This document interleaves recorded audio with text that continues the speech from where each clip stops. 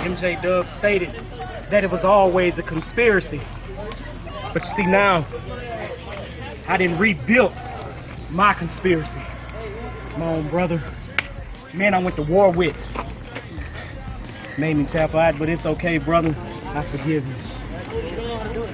Maniac, it doesn't matter what we went through in the past. You know how much I respect you. And you have been wronged by the system as well. And then there's Justin Tyler. Cheated by the system twice. That's right. You were cheated twice. You were cheated out of your EAW championship. But now you've joined my conspiracy.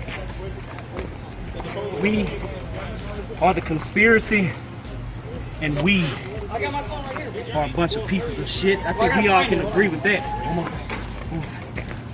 Fuck the revival. Well, fuck the revival. I don't think we should be saying that right now. But anyway, we are all four pieces of shit coming together. We're going to take over RWA. To be the best, align yourself with the best.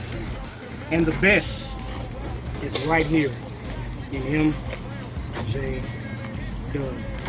And you and everyone else, Twitch, when I become RWA champion, everyone will just fall in line and just walk with us.